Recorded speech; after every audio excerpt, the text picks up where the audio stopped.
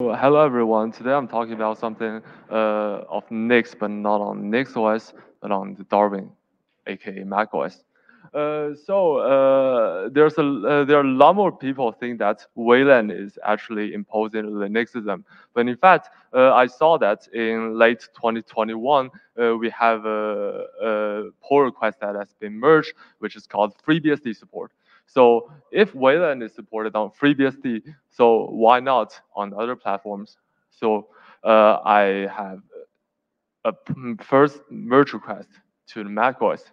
And afterwards, there are also OpenBSD stuffs and NetBSD stuffs. So I don't know when they will be merged. And the main issues while porting Wayland to macOS is that have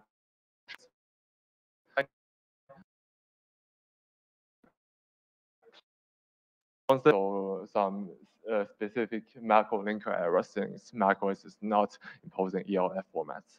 So the first two issues have been resolved by the FreeBSD pull request by introducing a package called epoll-shim, which has gained macOS support this August.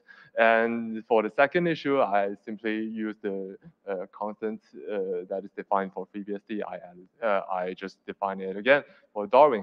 And for the sock close on exec, I define another constant, same as above, and you can see it. I or and unfortunately, for all the Wayland applications, we have to do the same thing again and again.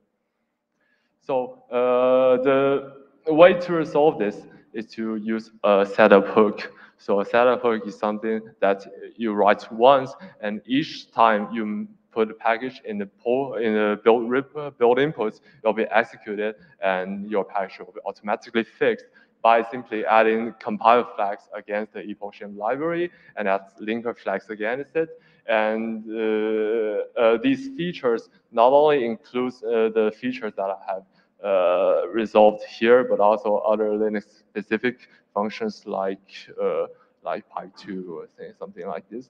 And finally, after having all those Wayland applications, we still need to solve the problem of displaying it on macOS, since macOS is different. It already has a cross backend. I simply used the old composer from Bogev. He actually wrote his old composer not only for legacy versions of macOS, but also for a system which is called UHerd. And I packaged this application. This application is quite easy, but the problem is that it is impure in my implementation that you will see soon afterwards. I think one of the solutions is to compile the nib files that should have been compiled using IB tools to XIB files or inversely.